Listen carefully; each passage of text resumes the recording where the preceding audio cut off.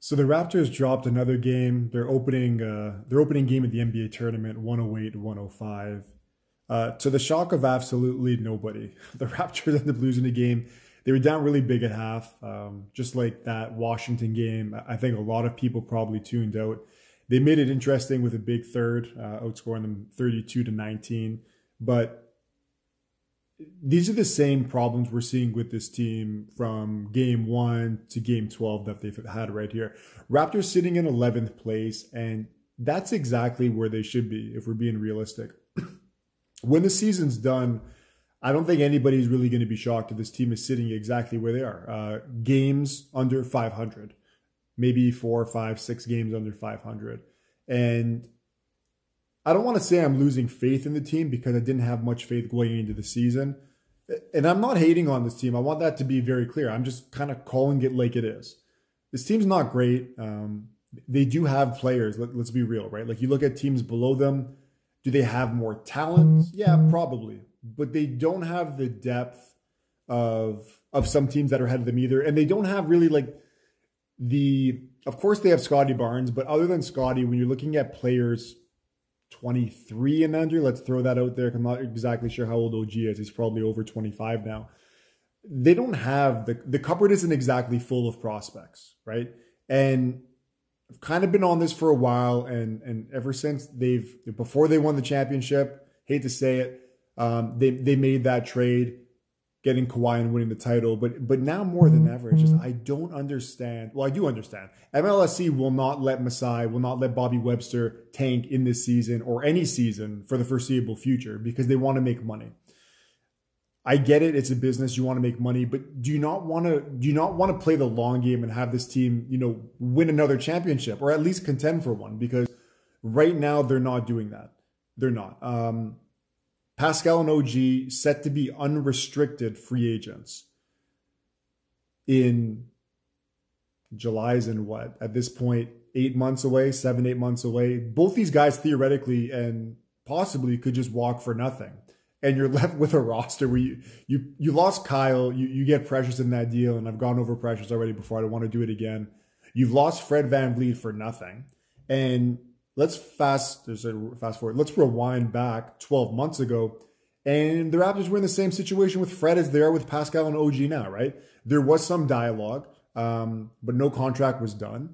And like I said, in July, we can't really be shocked if Masai sits here, doesn't make a deal at the trade deadline in February or March. This team either doesn't make the playoffs or makes the play-in, gets eliminated, or whatever ends up happening, right? Like the trade deadline is going to come, and for whatever reason, management here is going to think that this team can do something.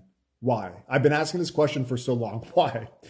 The definition of stupidity is doing the same thing over and over and expecting a different result, right? We saw that last year against Chicago, and the team last year was, probably better, right? Because at least you had Fred there. And I love Dennis. I don't really want to say who's better, who's not. Both players are having pretty good seasons so far. But you can't really expect this team to go into next season with anything, right? Like you trade a first-round pick for Pirtle, and I don't even know where I want to begin first. I really like Jakob Pirtle. I do. The team did not have a center, which is what I was thinking about as to how to word this. Didn't have a center for how many years, right? Ever since we lost Gasol, this team has not had a legitimate center. They tried to do some patchwork stuff. They tried to do that, 5 swingman, big wingspans out there. It doesn't work, right? Like you need a proper center in the NBA today, and more than ever. I want to say more than ever, but more in the last 10 years for sure.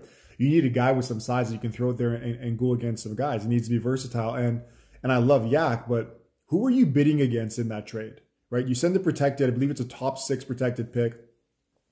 God willing, this team misses the playoffs and gets a top 6 pick, so they keep their pick. But who are you bidding against? The guy in 3 months would have been a unrestricted free agent. You could have signed them for nothing because apparently he wanted to come back anyways. You give the Spurs a first-round pick. You drain your cupboards of whatever resources you have for the future. And like I said, God love Yak, but like he's not winning a championship for this team, right? Like you're trading a first-round pick. You want a pretty impactful guy. And again, he is impactful. I want to just kind of close the door on this, but it just, again, where's this team going? we're in some close games. The fans are getting involved. At the end of the day, these are losses, right? They're losses. It's another L in the category of losses. And as a season seed holder, I'm not interested in really in going to too many games anymore. I've been to a few. It's not worth the trek anymore. For me, I go catch some games when I can, but I'm not exactly dying to go to these games.